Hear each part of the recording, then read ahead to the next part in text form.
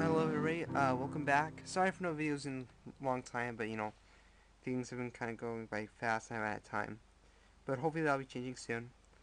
Um, Today I'm going to show you how you can make a disk image with a special background.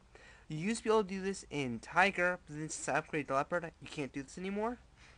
So I'm going to show you how you can do this. And you need something first. You're going to need to download Pacifist, or you go to terminal and you type in set file and hit return. And if you don't get anything like this, then you don't have set file. You'll need to get it. I'm going to show you how to get it though. To get it, what we're going to do is download for Pacifist. I've already downloaded it, and you can get it from the link on the right. And we're going to mount the image. Alright, now that we have the image, we'll open up the application. And we'll wait on that. Alright, what we're going to need to do is we're going to go to our disk image. I've already created one in disk utility. It's pretty easy. Let me open it up real fast. Disk utility. For disk utility, just say new image in the top bar, and I'll change down to 10 megabytes. So basically, make what you want, and then save as, and fill in the name here for volume, and that's how you make one.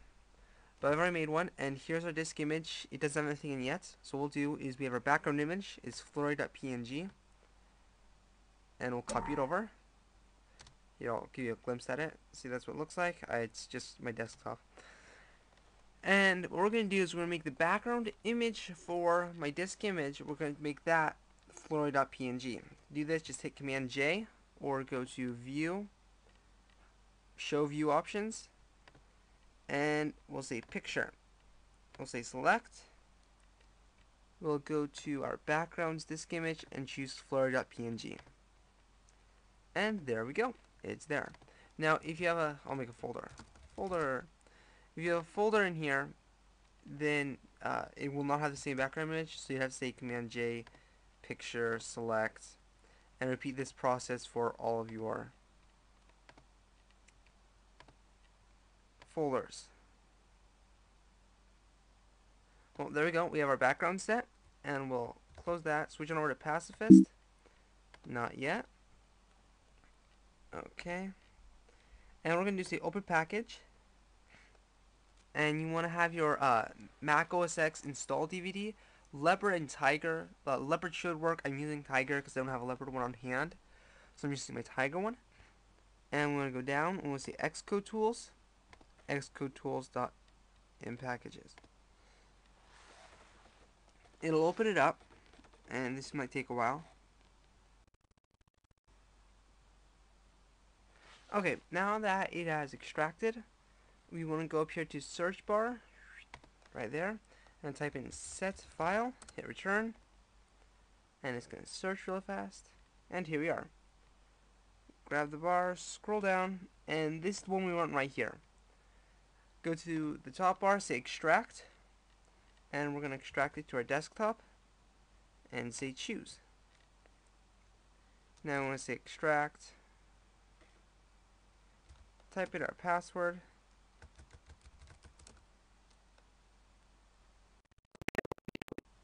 well, now that we have that, we can quit Pacifist, close this window.